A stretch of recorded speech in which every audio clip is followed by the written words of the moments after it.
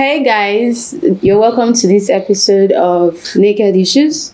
My name is CJ. And I'm PJ. And in this week's episode, we are going to be talking about how to manage phone distractions, especially when you are with your partner. So to break it down, it's like that time that you're with your partner and they are telling you something, but you are more engrossed with some other thing that you're doing online that they feel like they are not part of your world. You know, they're right there breathing the same air with you, but they can't connect with you because you are so engrossed in or with something that you're doing in your phone. That can be very, very annoying. Because at that point, it makes you feel like you are not prioritized. You can pay. I know I'm guilty of it. You know, I think that... Are you? Yes, of course. Why? Most of us are. Why are you pulling? Like you said you are now. Why do you want to drag me? You willfully admitted that you are. Allow me feel like I'm not part of the people that have the problem. Almost, guy, we all at some point have been guilty of doing this. You know, right now, maybe you're even watching this video right now and someone your partner is somewhere. You. Exactly. You know, so this is a great time to get them involved with this video. And don't forget to subscribe, okay? And click the notification button so that you can always be notified when we post videos. Now, getting back to the matter at hand. It's almost as if mobile phones have become so integrated into our system that one could say they have become the sixth sense. See, let's just accept it. Can we just accept it? That, see, we're all addicted to social media somehow. I mean, there's so much information there. There's entertainment there. So true. It's such an escape and such a nice escape from reality. That is very true. And then you can interact with people. You can have a different life in a different space. And it's with a lot less pressure because, I mean, you don't have to worry about what you look like, what you sound like. You can just type and, you know. So we are used to it. We're here right now. This is what we're dealing with.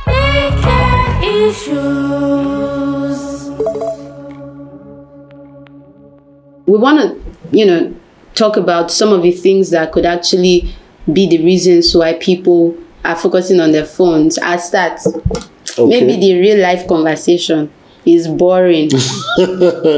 Here she goes again. The other day we did a video on my partner is boring and everyone now is thinking I am the boring one. No, this has nothing. It has nothing to do with him. And it has nothing to, like I said, it's your partner, your friendship. Maybe at that point, what the person is saying is not just it.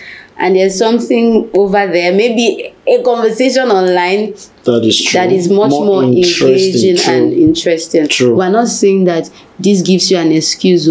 We're just saying that we get. So, is that your excuse for time spent away from me online? Mobe. How you are pulling my legs on this thing? No. The point is, you say you're guilty. Me, I'm guilty too.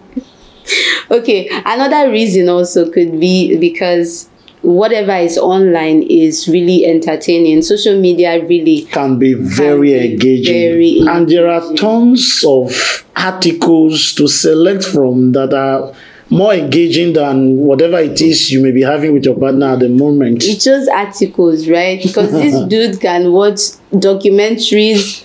I can't get it. But apart from articles, TikTok videos, Instagram, Buzzwords on Twitter, there is so much life, bubbling entertainment. It's just something. You flip your phone and you can get lost in one entertaining video or the other. Very true. Or it could be that because of how society has now been tailored, the work you do in the office, there are now apps on your phone that can do those same work as well. So even while you're at home, yes, you find yourself doing office work via your phone at home.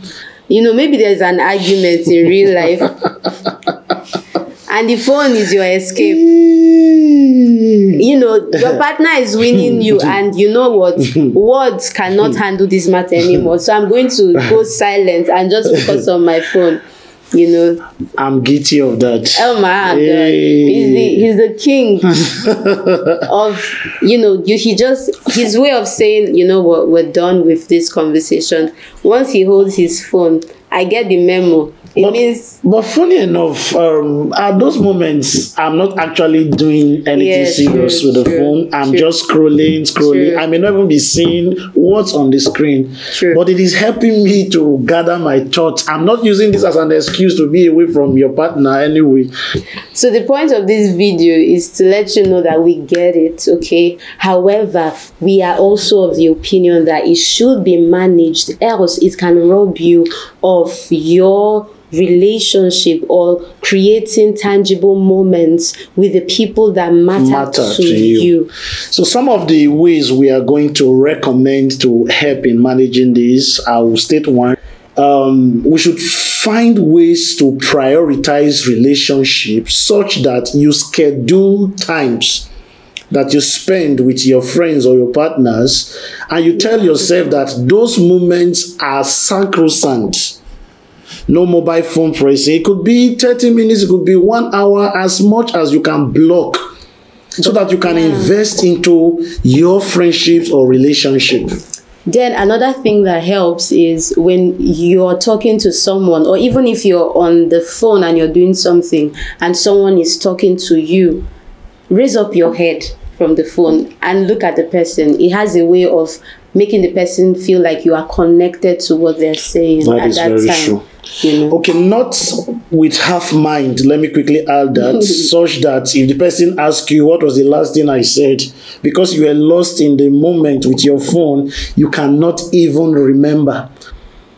And also, something else that can help is to involve the persons in what you are doing in the mobile phone. Yeah, you know, it's okay to say, sorry, I'm sending a quick message. Yes, or just give me a minute, let me respond to this person. Then you drop the phone and you're back to the conversation. Oh, look at this video, it's interesting. Or, I mean, if you're finding it entertaining, then you can share it with your partner. Yes. So instead of allowing it to become a distraction from important relationships, both of you can take that opportunity to bond. Yeah. You could even talk about, laugh at us. Yeah, discuss like right now. What it is that you're reading about or watching. Yeah. So that way, instead of it distracting, it actually becomes a point for bonding.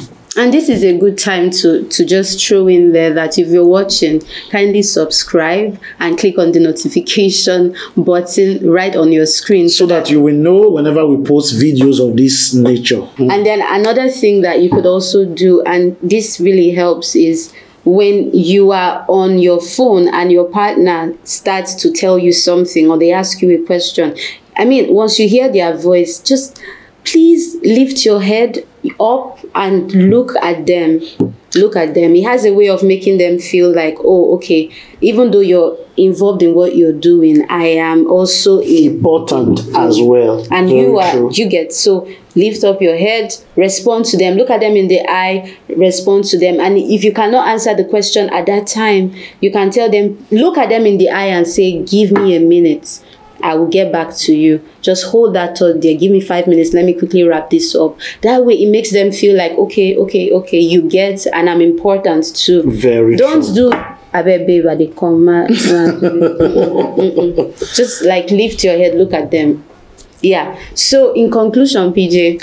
Okay, we cannot deny the reality that technology has brought to us. We cannot also deny the fact that life has become better or easier with the use of these devices. But what we are trying to say is that you shouldn't get lost in a virtual reality, whereas people in your actual reality are starving for your attention or presence. So you give me time. So whatever you give attention to will naturally bloom, and whatever you don't give attention to will die. You should also know that it is fellowship that fuels relationships. Oh my. the mobile phone, your mobile phone has already replaced your camera. Your mobile phone has replaced your alarm clock. Your mobile phone has replaced your calendar. Do not allow it to replace your family also. Yeah, drops mic. So again, join the conversation. If there's something that you think will also help, would like to hear your thoughts, because someone in the comment section will be gaining from your experience, from your wisdom. Very, very true. And don't forget to subscribe. And to click the notification bell. Yeah. And for every video that we've done so far, we have PDF articles, show notes, things that you can take your time and read, transcribed versions of what we've done.